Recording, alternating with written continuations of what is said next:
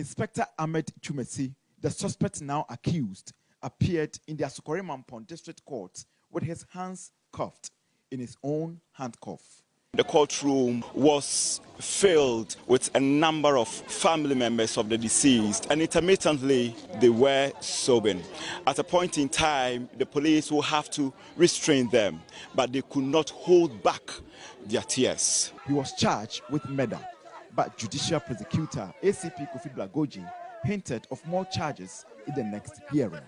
One thing that he told the court that was very striking, and I quote, "The IGP takes strong exception to barbaric acts and officers showing acts of impunity." And he said that with so much sentiment that it kind of resonated in the open courtroom.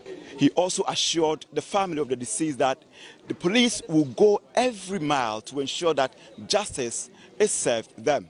His departure was almost the same as his arrival, swiftly escorted to avoid a possible chaos.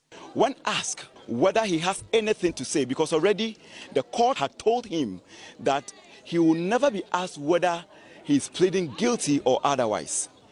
But when he was asked whether he has anything to say after his charge was read to him, the accused person, Inspector Ahmed Twumasi, said whatever happened between him and the deceased, that is Maadwoa, is between him and God, and that he had no intention. But that also sent the courtroom into another moment of emotions. William Evans Nkum, TV3 News, Asukore Mampon.